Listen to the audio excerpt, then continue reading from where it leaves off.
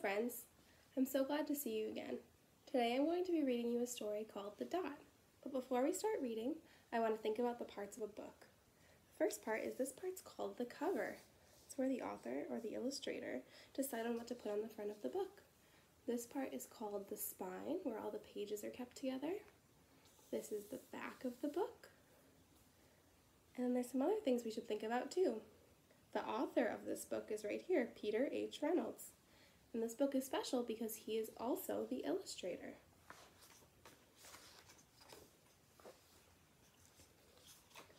This page is called the title page.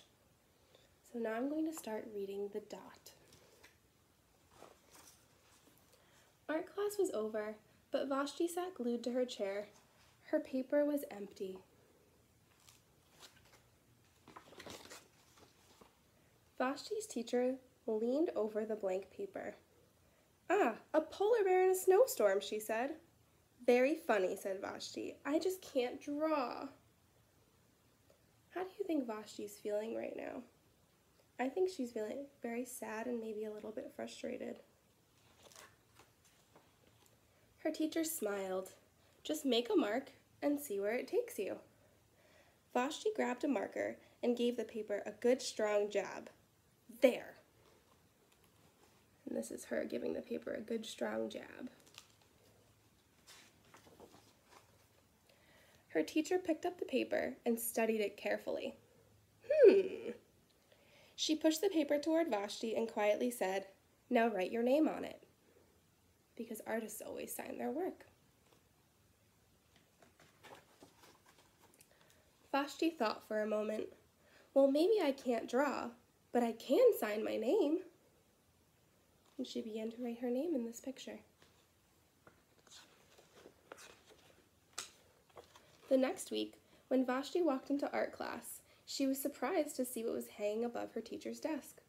It was the little dot she had drawn, her dot, all framed in swirly gold. Here's Vashti's dot framed.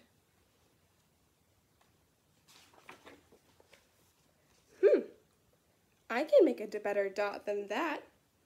She opened her never-before-used set of watercolors and set to work. What do you think she's going to do? Do you think she's going to make a lot of drawings? Will she make dots? Will she make other shapes? Let's see. Vashti painted and painted. A red dot, a purple dot, a yellow dot, and a blue dot. The blue mixed with the yellow, she discovered that she could make a green dot. Vashti kept experimenting. Lots and lots of dots in so many different colors. If I can make little dots, I can make big dots too. Vashti splashed her colors with a bigger brush on bigger paper to make bigger dots. Look at this big dot she's making up here. Vashti even made a dot by not painting a dot. So she painted around a circle to make a circle. At the school art show a few weeks later, Vashti's many dots made quite a splash. Look at all of her different dots that are hung up on the wall for everybody to see. She seems really proud of her art.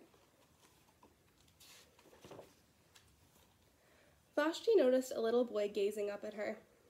"You're a really great artist. I wish I could draw," he said. "I bet you can," said Vashti. "Me? No, not me. I can't draw a straight line with a ruler."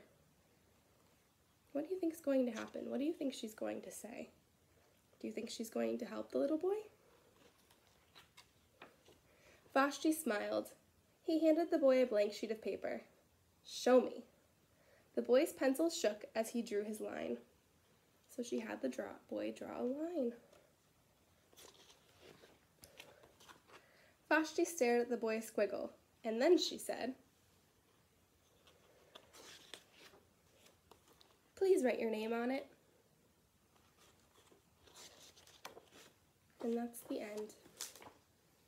So today, when you're thinking about things that might be hard for you, think about that you can with little steps. And I challenge you to make your own dot. So for today's art project, I want you to try to make your own dot in whatever way you want to. You could color, you could paint, you could make a collage dot, and I hope that you feel a little bit inspired by the dot. See you guys later!